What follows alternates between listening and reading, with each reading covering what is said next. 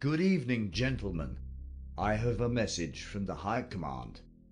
In our previous mission, we have failed to assassinate our HVT. The documents that were handed over released some very important intelligence about NATO operations in other locations. We failed to transmit the communications to HQ to understand those plans. It is unknown what their plans are at this point, and it is unknown what they intend to do with it. The bombings that took place on the militia stronghold and S.P.A.R's base has caused civilian casualties and deaths. After the court hearing, it was determined that those were captured civilians in an enemy uniform, forced to act like the enemy. Regretfully, our intel didn't identify that sooner. They framed S.P.A.R to create media controversy and civilian outbursts to derail our operations.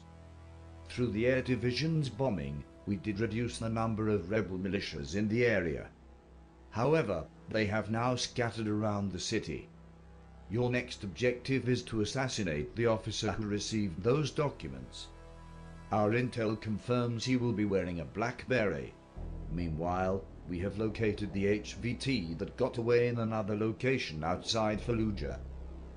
After we have identified an informant within our organization during an investigation, I'll be sending in a team to take him out on a separate mission. Your second objective is to transmit the communications back to HQ.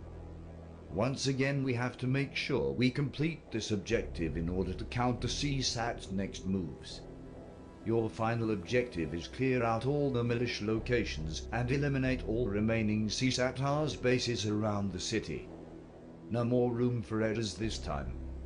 Good luck.